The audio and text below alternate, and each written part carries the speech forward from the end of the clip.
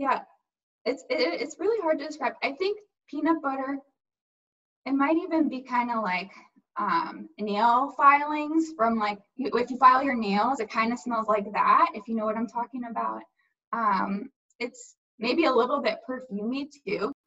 Marcel Kuttab is one of the many people who have been diagnosed with parosmia, an altered sense of smell due to COVID. I got COVID, I think I was infected at the end of March. I first noticed a loss of smell in early April, like about a few days to a week later.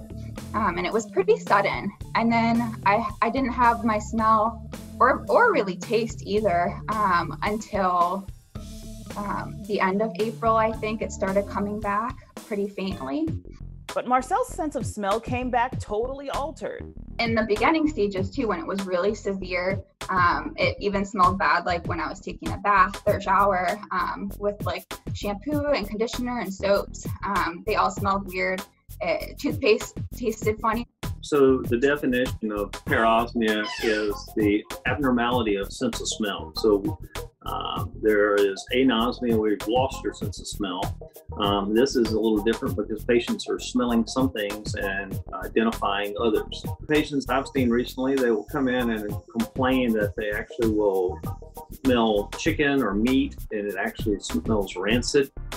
Some of them even describe that it smells like gasoline.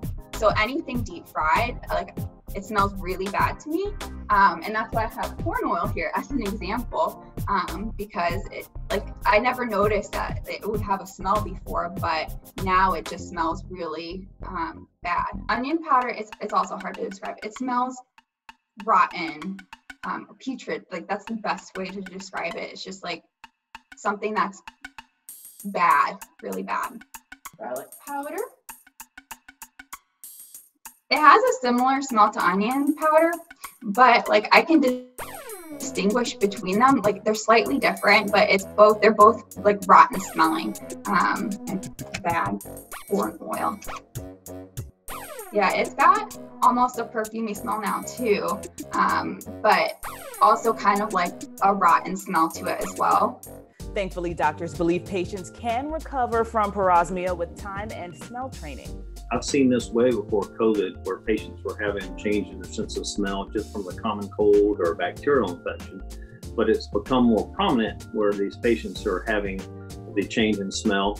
And we do know, of course, that it's the COVID virus that is actually attacking the olfactory nerve that gives us our sense of smell in our nose.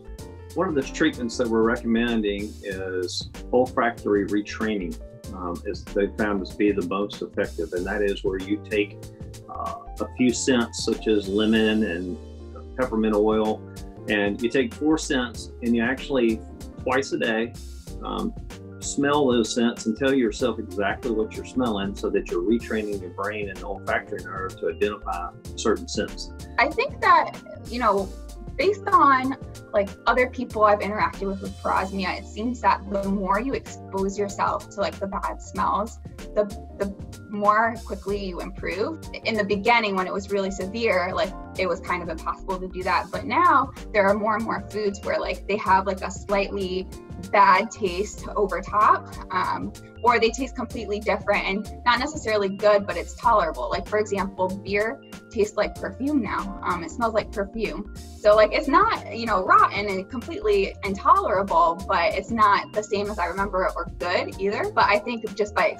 being able to expose myself to those things, it helps it to taste better and normal over time. This is Inside Edition Digital.